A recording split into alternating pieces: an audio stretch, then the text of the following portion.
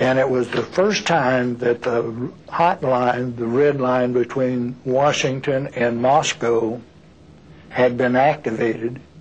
And the message from the United States to Chairman Kosygin at the time was, advise General Nasser that the American planes are going to be launched to determine what the status of the Liberty was. I have spent a large part of my life flying over the oceans and identifying ships. And this ship was perhaps the easiest ship to identify that was listed in the United States Navy. Equipped with antenna from bow to stern, pointing in every direction. It reminds one of a large, vigorous lobster. And a look that made it extremely easy to recognize. And so I will never buy the idea that the pilots thought this was some other ship. And it appeared from the ferocity of the attack that the intent of the attackers was to sink the ship. Maybe they hoped to have no survivors so that they would not be held accountable for the attack after it occurred. We didn't know who was attacking us. They didn't know who was attacking us. I don't know how Washington can say, don't go, because they're friends of ours. So that's the thing that's always bothered me right there. I never myself accepted the Israeli purported explanation. Accidents don't occur through repeated attacks by surface vessels and by aircraft. It obviously was a decision taken pretty high up on the Israeli side because it involved combined forces. The ship was flying an American flag. Even if it had been unidentified from an Israeli point of view, it was a reckless thing for them to do. Suppose it had been a Soviet ship. That could have produced very large problems indeed. George Ball, the brilliant and courageous Undersecretary of State at the time of the '67 war, wrote about the attack on the Liberty subsequently. He said, "The ultimate lesson of the Liberty attack was that it had far more effect on policy in Israel than in America. Israel's leaders concluded that nothing they might do would offend the Americans to the point of reprisal.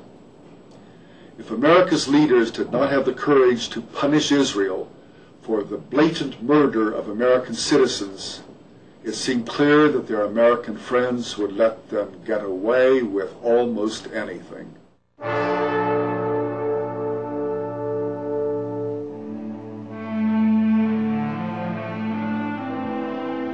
The fleet tug Papago would be our escort into Malta. The divers rigged a large canvas over the torpedo hull, and it was secured in place using ropes that were passed under the hull and over the main deck. Once the canvas was in place, the Liberty could proceed under its own power towards Malta. Once we were in dry dock in Malta, then came the gruesome task of removing the bodies and the debris from the research vessels.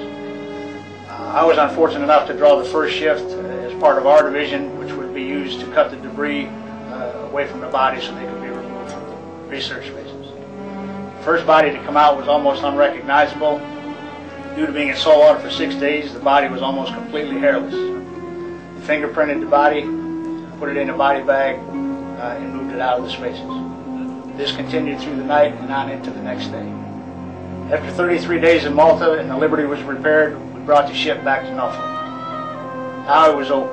The Liberty was home. Over. It will never be over until the truth is known.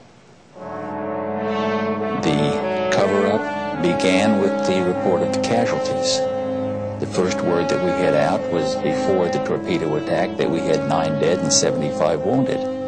This has been the number that has almost invariably appeared in the newspapers as an attempt to minimize the nature of the attack, the ferocity of the attack, and the unjustifiable nature of the attack. There was no press campaign to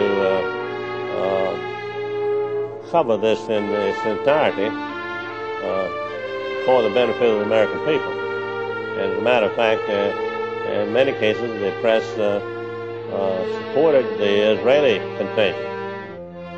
Future Judge Advocate General of the Navy, Rear Admiral Merlin Starring, was given less than 24 hours to review the 600-page Court of Inquiry report.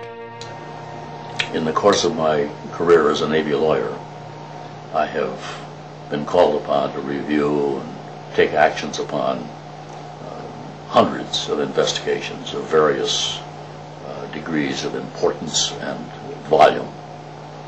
This is the only instance in which a record of such an investigation has been withdrawn from me after I had been asked to review it and had not been given an opportunity to complete my advice to the convening authority.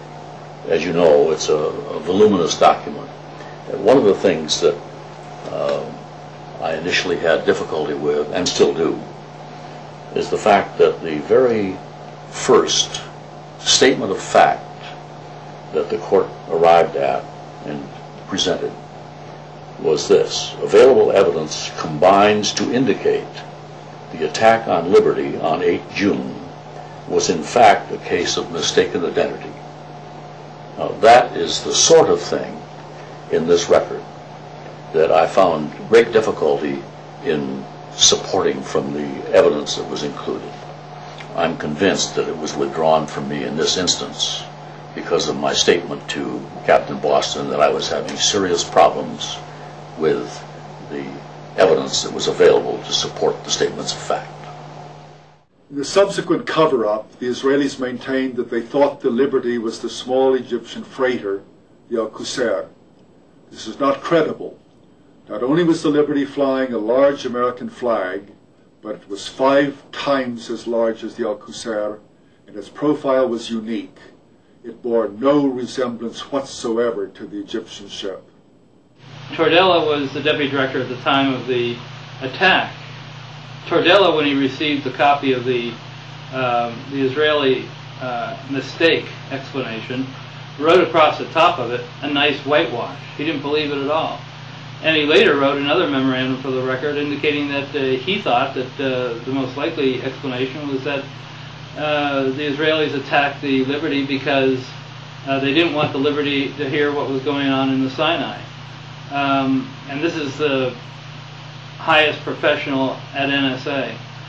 In addition, the director of NSA at the time, Marshall Carter, told me that he thought it was deliberate. In addition to that, he was very offended in another memorandum he wrote that it appeared that the Johnson administration wanted to cover up the whole thing. They actually wanted to sink the ship so that Israel wouldn't be embarrassed. Admiral Kidd, when he came aboard our ship to interview the survivors, he got us in small groups, 3 or 4 or 5 sailors, and he would ask us questions. The first thing he did is he took off his stars, laid them on the table, and said, "Listen, open up to me and talk to me just like her. I'm just like you, one of you." So we did.